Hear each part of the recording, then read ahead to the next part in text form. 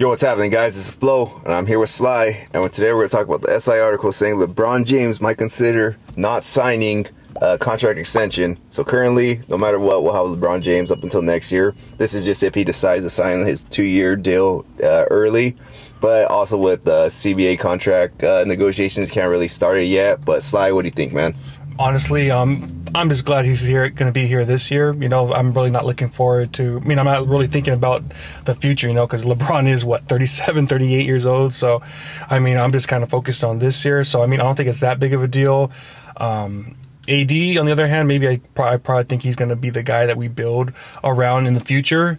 So, hopefully we could get him going. But like I said, I think LeBron, I don't know what's up with LeBron because, like I said, he leaves. It seems like he leaves every 4 years somewhere new. So I think this might be the last year with him. I don't know, but it really depends on what's going to happen this year. If we were able to win the championship this year, I don't think he's going to go anywhere. So I think it's really going to depend what happens with free agency and how we're able to get rid of Russell Westbrook and how we can do this year. Other than that, I think that's what's going to happen, man.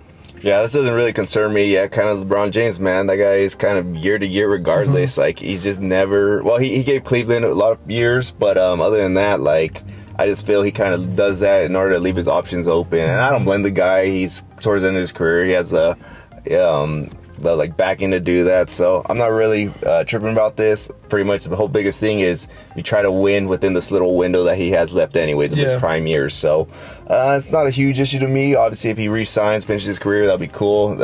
Obviously, I know he said that he wants to retire playing in the Lakers uniform. Obviously, where he retires, gets his name jersey in the Raptors, that's probably up to him. But I think he does want to finish out his career in LA, so I'm not really worried. It's still too early, and I think he will come around and sign that 2-year eventually. Yeah, the good thing about playing with Lakers, you could tell that he just loves being in the spotlight in LA. You know, you always see pictures of videos of him with this freaking Corvette or whatever nice car he has, just chilling, driving on the freeway.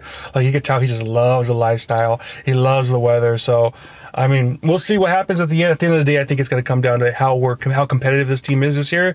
How basically what Anthony Davis could do. If Anthony Davis gets hurt again, freaking out for the season, I don't think it might be the end of the road, like Boyz II Men says. So we'll see, man. Yeah, obviously winning alleviates a lot of problems, but even if we don't, I think he's just finally starting to get that love from the fans. And I don't think he really wants to take off now. It took him a while to get that in the city of LA, so I don't really see him leaving. But if he does, that's his option. He already brought us a ring, so I wouldn't really care that much. Yeah, that's what we got, guys. Let us know what you guys think. If this is a big deal, him thinking about signing the extension or not. Make sure to like this video, comment, subscribe, hit that notification bell, and we'll talk to you guys next time. Peace.